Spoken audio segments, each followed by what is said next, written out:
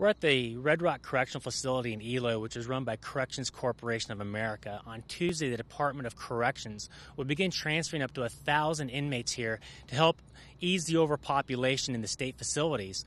The company here has spent about $40 million to renovate this facility by adding new dormitory beds. They've modernized their cell blocks. They've also even added a volleyball court and a baseball field. The prison here is also very proud of some current programs it already has, including its horticulture program and a GED program that they have allowed students to get their diplomas.